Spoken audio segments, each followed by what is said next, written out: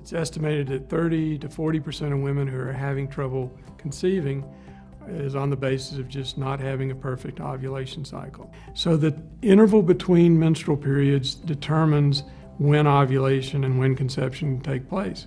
And the easy rule of thumb is just to kind of take half the distance between the periods.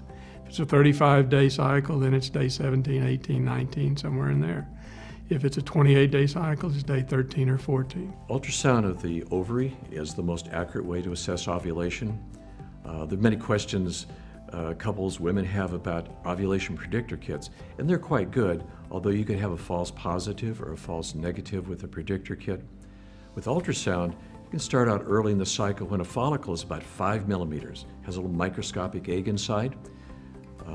Over 3 or 4 days, that follicle is then 10, 12, 13. By the time it gets to 20 millimeters, and you can see that very clearly with ultrasound, we know that that microscopic follicle inside the follicle is ripe and ready to ovulate.